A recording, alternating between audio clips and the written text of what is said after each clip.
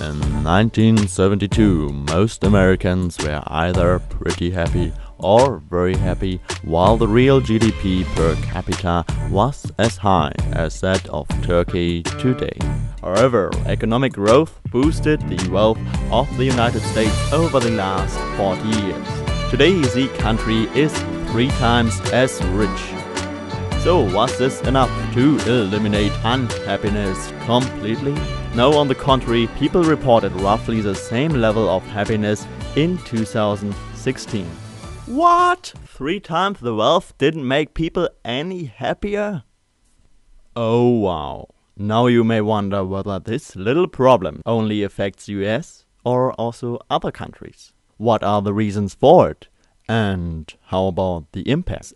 You are right here for the answers at Practical Philosophy. Today it's all about the relationship between happiness and income/wealth/GDP. Or more precisely, the Easterlin Paradox. But let's get some perspective first. Of course, people in rich countries tend to live happier lives than people in poor countries. We can clearly see on the map that countries in Europe, North America and Australia are far better off than those in Africa and Asia. However, that is just a correlation. The really interesting question is whether countries that get richer become happier along the way. Otherwise, what is the point in boosting economic growth? Now, we have already seen that happiness hasn't increased in the United States in the last 40 years. But the United States were already quite rich in 1970, so maybe we should really look at a different example. Let's look at a country that jumped from low income to middle income in just 25 years. Yeah, indeed, I'm talking about China.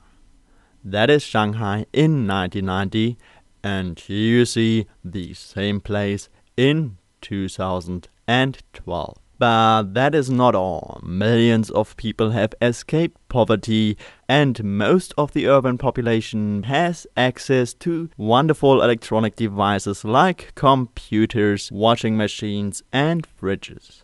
Real GDP increased 5-fold in just 25 years. But what about happiness? Oh yeah, well, actually it's not that amazing. It first went down a bit and then up again, but it's not really a great increase in total. Actually, some sources even claim that happiness has decreased overall during this time span. If you want to dig deeper, please check out these sources in the description below. We will move on now to the conclusion of the first part.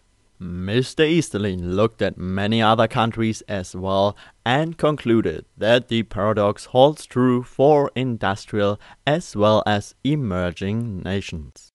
There seems to be no connection between wealth and happiness after a certain level of income is reached.